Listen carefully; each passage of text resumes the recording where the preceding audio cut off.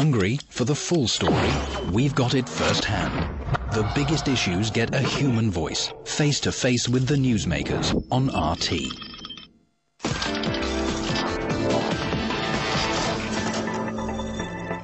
Welcome back to the Kaiser Report. Time now to go to upstate New York and talk with author and blogger James Howard Kunstler. James, welcome back to the Kaiser Report. Hi, Max. Nice to be with you. Now, I believe you have a phrase, entropy made visible. What's that all about? You know, entropy is that force in nature that drives us towards disorder and death and destruction. It's the second law of thermodynamics. And, you know, what it basically means is that things run down. You know, your coffee cup never warms up more. It always just cools off. You know, people don't go in the direction of being younger. They go in the direction of being older and passing away. You know, things don't get better when you use them. They break down. All right, I guess this would also kind of play into what we're seeing globally with the Fukushima power plant destruction. There's been a collapse in this just-in-time supply chain inventory methodology, which when you take away one piece and entropy ensues and things suddenly get ugly. Does that fit in? Yes, I think, you know, entropy is really the reason why things break down in the world. But I have a special pet theory about Japan these days. I think they're going to be going medieval. I think they're going to, at some point in the year or two ahead, they're going to decide, you know, we've had the industrial adventure and we just can't do it anymore because we have to import over 95% of our hydrocarbon fuels and energy, and we really aren't going to be able to do that. So let's go back to the 18th century. I think that's going to happen over there. I know it's kind of an out-of-the-box idea, but there you have it. Well, it's an interesting thought. We've talked about on this show a lot about what we call neo-feudalism, where you've got modern societies breaking down and you've got the emergence of a kleptocracy who are pulling up the drawbridge. You know, all the assets are inside the kleptocracy and everyone else is left outside of in the wilderness. So applied to Japan as a whole, is there enough of a vestige of society there to pick up on it? I'm not an expert on Japanese culture, but it seems like they have clung to many of their medieval traditions. Is there, just again thinking out of the box, is there enough of a vestige there to build out? Could they conceivably go in this direction, James Howard Kunstler? Well, I don't think we really know. They do have a very deep and fine culture. And it was kind of blasted away by this 200-year adventure, less than 200-year adventure in industrialism. And I'm not really sure that they have any choice anymore. You know, one of the things, speaking of feudalism, that I do believe we're going to see is there are going to be a lot of desperate people in the industrial nations who, you know, really can't feed their families or can't make as much money as they did before, or are in some way or other finding themselves in desperate trouble.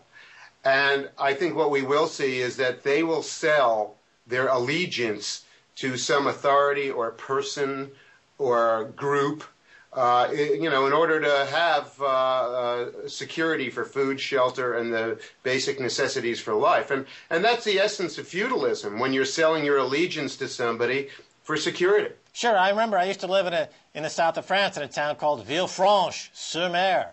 And this town got started something like 800 years ago by a local pirate arriving and selling people security, saying, let me pay a stipend to me every year, and I'll protect you from any forces that come about. So you see a return to this type of model, but broken down locally. So instead of, let's say, the U.S. being the world's global protectorate and extracting stipends from the world, you know, the world has to pay its annual tribute to America in one form or another to keep them safe.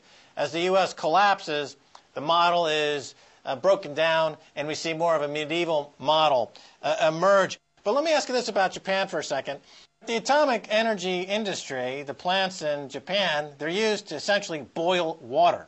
That's what that whole atomic energy configuration is all about. Yeah, to run turbines. Right. Now, Japan, like Iceland, is sitting on huge geothermal resources. I've read some more recently that the geothermal resources could do everything, supply as much power as the atomic energy industry can.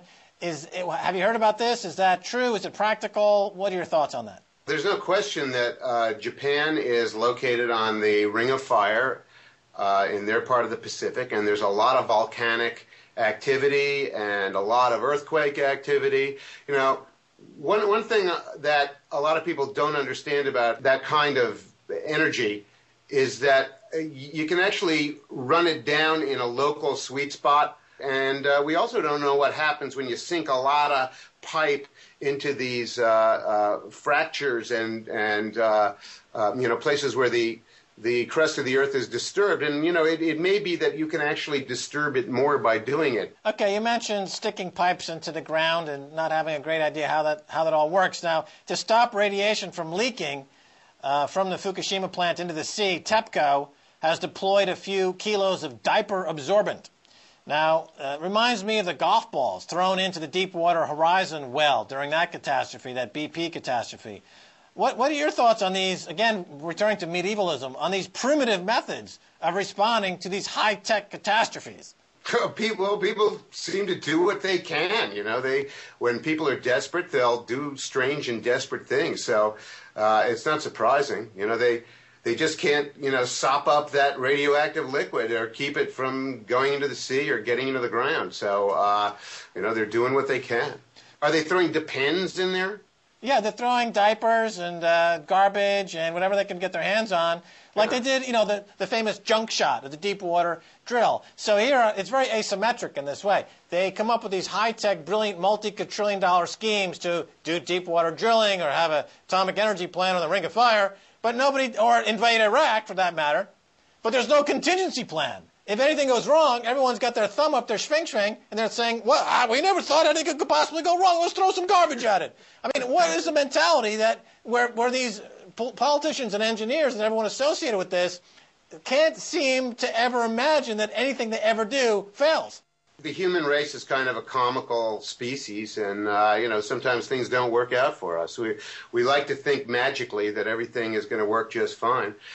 Did you happen to see Mr. Obama's energy speech this week? Give me the highlights. Another example of our absolute inability to tell the truth to ourselves. We just are stuck in incredible magical thinking that there are huge undiscovered unexplored areas of North America that we're going to get huge amounts of oil out of. It's complete nonsense.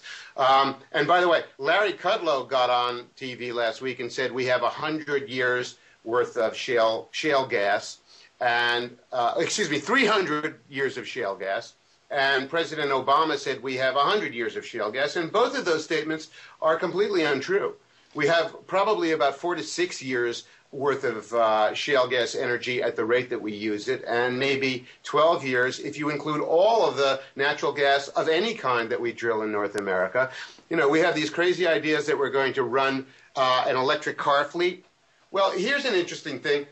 Let's say by some miracle we ramped up an electric car fleet of 10 million electric cars in the USA, and that's really optimistic.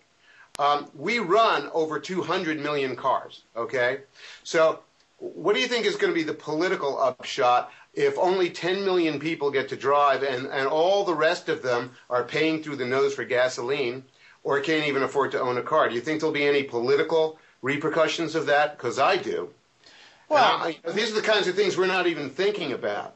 Well, Barack Obama is proving himself to be the Charlie Sheen of presidents. He's great on he's great on Twitter. He's got a great Twitter following, but when it comes to delivering, he's a catastrophe. All right. So you were recently quoted as saying that you believe that industrial farming will soon end. Okay, talk about this a little bit. By industrial farming, I mean what we take to be the normal way of farming in America, which is, huge acreages with giant machines, a lot of diesel fuel, a lot of hydrocarbon-based soil amendments, herbicides, pesticides, fertilizers. We're going to get to a point where we're going to have trouble carrying that on. And, there's another part of the industrial farming picture that we don't think about at all. There's another main thing that we use, and that's capital. It takes a lot of borrowed money to run a big corn operation in the Midwest. And we're running out of capital. And the reason we're running out of capital is because there's a huge amount of borrowed money out there, or credit or debt, that isn't being paid back. And as that money is not paid back, the money vanishes from the system. And there's less and less money out there for people to borrow to run their farms, or even to do other things like buy cars or buy houses on 30-year mortgages. So we're facing a tremendous capital shortage that's every bit as severe as our energy problem. And, I really don't think we understand how it fits into the picture.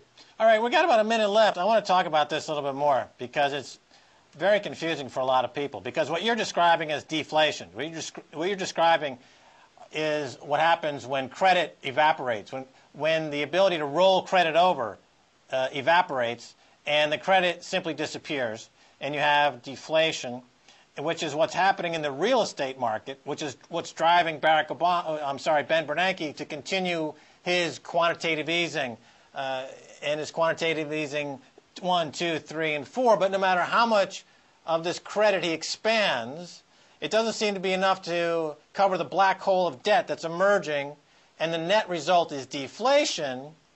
But at the same time, you have rising energy and precious metals prices, which people point to and say, aha, that's inflation.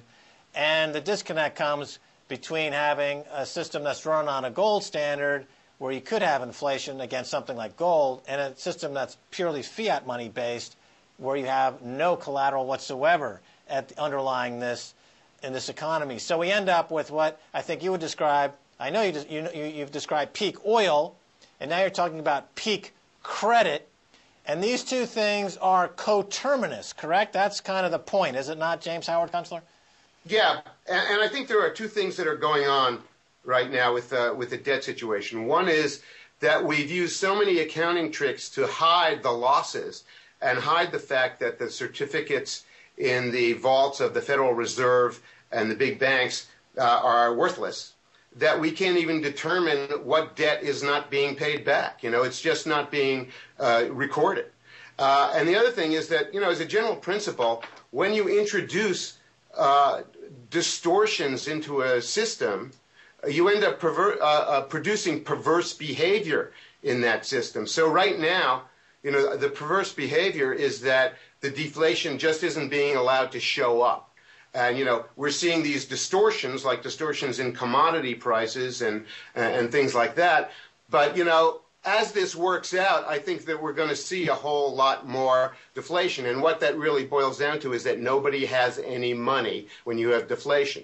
If you get into a hyperinflation event, which tends to be a very sudden kind of event that happens very quickly because people start spending money as fast as they get it, that's having a lot of money that isn't worth anything. So you can have a lot of money that's worthless, or you could have no money, but either way you're broke. Okay, James Howard Kunstler, thanks so much again for being on the Kaiser Report. It's nice to be here by remote control. Fantastic. And that's going to do it for this edition of the Kaiser Report with me, Max Kaiser, and Stacy Herbert. I want to thank my guest, James Howard Kunstler. If you want to send me an email, please do so at kaiserreport@rttv.ru. Until next time, this is Max Kaiser saying bye, y'all.